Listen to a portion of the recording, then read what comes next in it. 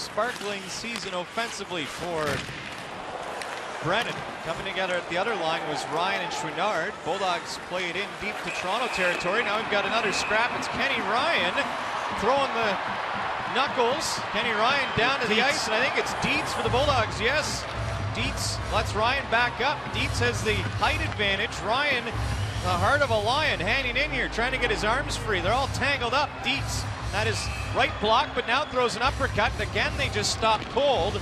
And that'll do it. As Dietz is going to be out of the game for not having his jersey tied down.